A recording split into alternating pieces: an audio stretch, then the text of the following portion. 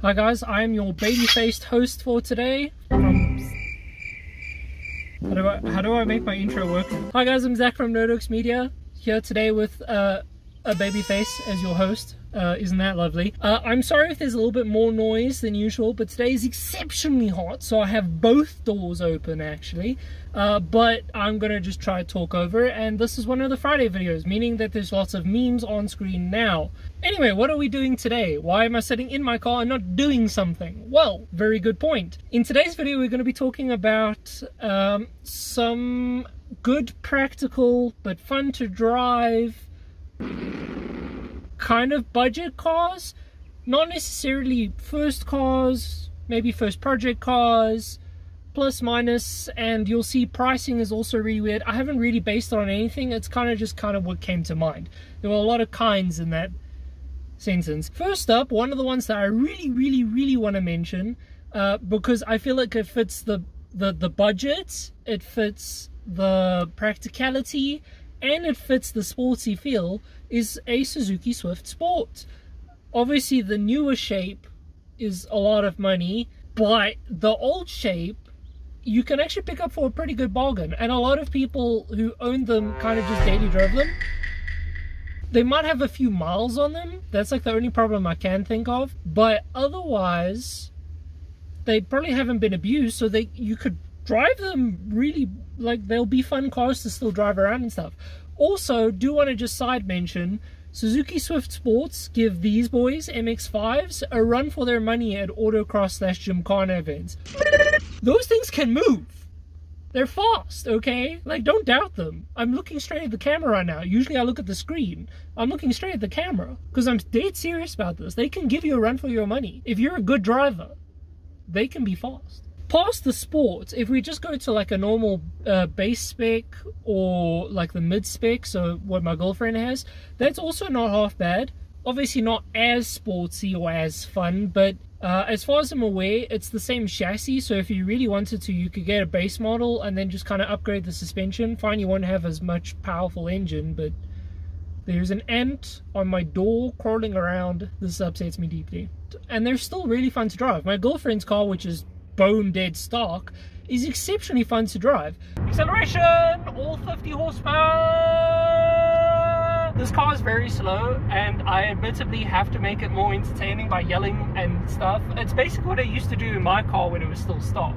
It's a little bit slow on the highway and doing straight line stuff, but just doing momentum driving where you're just like flicking through corners, it's so much fun. I love that car. Next up on the list is Subaru WRXs/STIs. Now, hold on. Hold your comments. I can see you typing away down there in the comment section. I can see you. Come back here. Yeah, thank you. I know it's expensive because maintenance issues and blown head gaskets. Just hear me out for a second.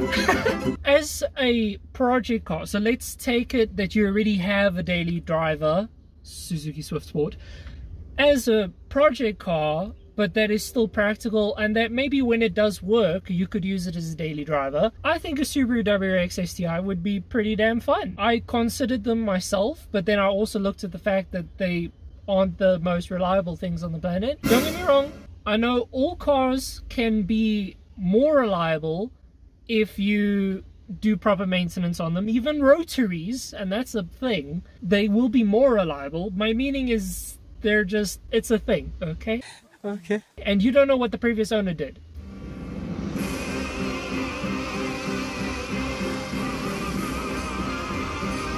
Getting horror flashbacks to previous owners' mishaps on my car.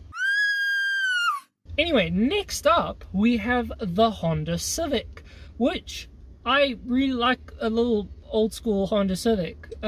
I think they call them the Ballards here or something like that, which is the sedan version. We got those more common, but it's basically a Civic, just a sedan version, not a hatch. Those are really fun. I prefer the hatch shape for a Civic. I think that's just been implanted from social media though, but anyway. So Civics are fun, and then on top of that, if you wanted basically the same engine and basically the same drivetrain, but on a more sportier, cooler looking body, and then you're willing to sacrifice space of back seats for that, there's the Honda Preludes, which still have back seats, mind you, but they're just not as comfortable, I want to say, as what a Civic or a I don't know what they're called, would be. Also though, I prefer a Prelude because they look a little bit more sporty, and again, if we're talking about trying to make something that's a little bit practical but also mainly on the sporty fun side, the Prelude is definitely on that side. Moving on, a Mazda MX-6 is also another shout. It's a V6 in front, which is a bit heavy, and then it's also front wheel drive. It's not the best, but I mean, if you're looking for just something cheap, kind of fun, kind of sporty, it's definitely something to consider. Speaking of Mazdas, we all know where this video was going anyway. Yes, Miatas. You sacrifice a lot of the practicality then, but you do make up for it in the more sportsy feel. Miatas, I personally feel my Miata is reasonably practical. I obviously can't take... I was going to say I can't take my friends anyway, but to be honest with you, I have no friends. So... excuse me, what the actual fuck? So, my point being... that I think Miatas are damn practical. They're reasonably reliable considering how old they are.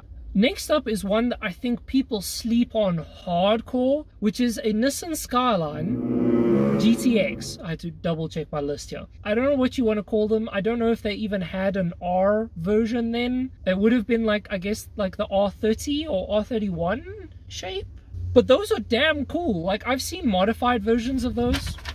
I'm gonna wait for the wind. So firstly, there are actually fancy versions from the factory. Like, I know there is a turbo version from the factory. Speaking of Nissans, let's talk about Datsuns. So we've got the Datsun 280Z or the 300Z Z31. You can pick up those reasonably cheap, actually, surprisingly enough. They're like baller. You got like baller class rolling down the streets in this super long-nosed boy. You look like you're in an old school hot rod, but it's JDM. The only issue is because of how old they are. I mean, they're older than my Miata. You might not be able to find parts for them, and I don't know about reliability. I know that they do use still like carburetors instead of fuel injection, which is supposed to be easier to work on, but no comment. I'm too young for this. I can't comment. Going completely off to the side here, this is also completely slept on, but the Hyundai Tiburons. You can get like really nice little Hyundai Tiburons for like dirt cheap. It's a little four-banger, front-wheel drive, but it is a two-door sports coupe kind of setup. Let's move on to some Euro stuff, because maybe some of you guys would like some Euro, or maybe you want variety in your car choices. You could technically go look at some of the older BMW E30s, E36s, and E46s. I don't know enough about the cars to really comment. My mom and dad both had E46s. My dad had a 330. If there's one thing that I do remember about that car, it was pretty damn quick and it handled like a dream. And it also was super duper comfortable. They all come with inline sixes as far as I believe, so that's really nice. They're all rear-wheel drive as far as I believe. They're basically like sporty coupe. My only concern with them is I know German cars tend to be expensive when you try to replace parts. That's my only concern.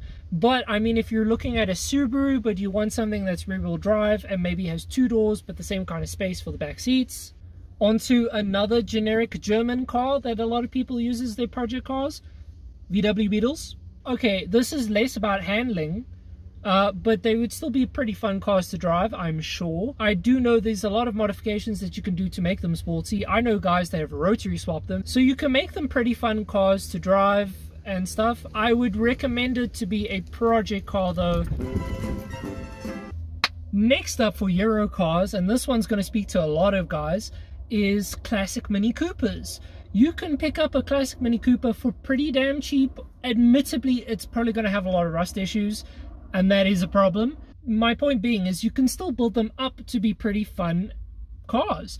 The final proper one that I have on this list is a Ford Fiesta. You can pick up Ford Fiesta STs for reasonably cheap. They're a little bit more expensive than a Swift Sport, which I'd actually recommend over it. But you can get a Fiesta ST for reasonably damn cheap. They handle pretty damn well. The benefit of a Ford Fiesta is it's the same kind of story as the Swift and Swift Sport. you don't necessarily need the sport to have fun. The normal Fiestas also drive pretty damn fun. It's basically the same chassis with slightly more comfort orientated suspension. So it's a little bit more swayy, but it's still got reasonably good suspension. And with that, I'm going to end the video there. There are obviously a lot more cars that I didn't mention in this video. I'm sure there's some cheaper Alphas or Fiats or something that you could look at. Again, then it's the reliability comes out, but then the sportsy and practicality is still there. There's a lot of different cars that I could have mentioned in this video, I'm sure. And if you guys have any thoughts that I've or any cars that I've left out, please let me know. I wish I could English. If you guys know of any cars that I didn't mention in this video that you think do belong on this list, I think, let me know, and then we can I'll maybe make another video. I'm kind of tempted to make a tier list video, although that's so generic, I kind of want to do it. So until then, guys, cheers.